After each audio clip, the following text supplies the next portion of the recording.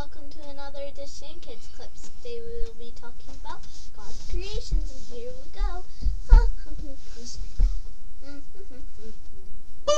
Hey! Hey, Bart. Guess what? I just heard something really funny. What? Did you know that there's people out there who still believe in fairy tales? No. Yeah, you want to know what kind of fairy tales people believe in? What? I just heard two guys talking. Oh, goodness. And one of them said that we came from monkeys. Can you believe that? No. And then the other guy said, well, no, before we were monkeys, we were germs. Ooh, yucky germs swimming in soup. I couldn't believe it.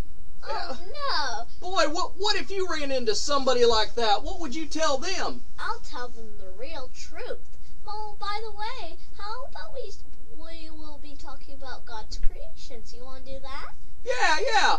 Go ahead and tell the true story, not the fairy tale, the true story about how we came to be, about God's creations. Okay, go ahead. Okay.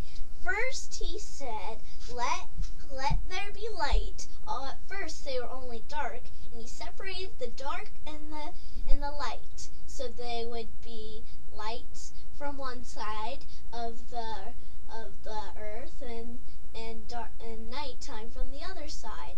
Okay, and then what happened next? He created the clouds in the ocean. There were nothing in the oceans and no birds in the sky quite yet. Okay. And on the third day, he created the trees, flowers, and bushes, which would be all the plants. Okay, and then The sun, the moon, and the stars. He put them all in place in the dark side. and that was the fourth day, right? Yep. Okay, and the fifth day? Was birds and fish. So he put in the ocean and in the sky. And the sixth day, what happened then? Sixth day, he created man and animals. And I know what happened on the seventh day. He decided to rest. Yeah, that's the Sabbath. That's when we go to synagogue and rest on that day and worship God and thank Him for His creation and remember His creation. And we rest because God rested on that day and we're made in God's image, so He wants us to rest too. Yeah.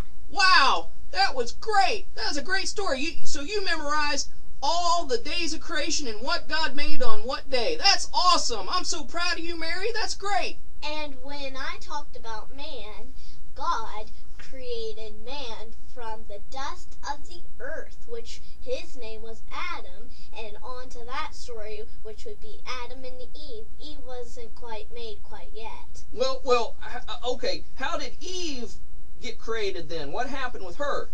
Well, God put Adam to a deep sleep.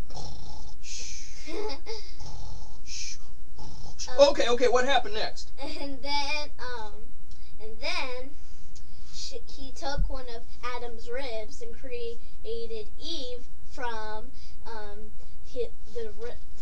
one of Adam's ribs. No way! So God performed surgery on Adam to take out a rib to make woman, right? Yeah. Wow! And you know what? Do you know why God chose a rib? Why? Because God chose a rib instead of a head, because if He chose a head, like the skull, then the woman would be above the man. And He didn't choose the foot because He didn't want the woman to be underneath the man. So He chose a rib so man and woman would be equal with each other. That they would be helpmate. She would be a helpmate to him, and they would love each other and they would work together. Oh. Well, you know what one of my teachers said? If when she goes to heaven, she wanted to ask Adam if he had a belly button, is because he wasn't born from his mom. Because he was born from God. Yeah, so that would be interesting to find out if he had a belly button or not. That's funny. Yeah, I'm really really curious about that. I wonder. Well, you want to go try out some more new shades on you? Sure, I'd like to try some new sunglasses. Let's go. Yeah! Here's a pair. That's all the time we have for today for Kids Clips. Hope you enjoyed it. Goodbye. Bye.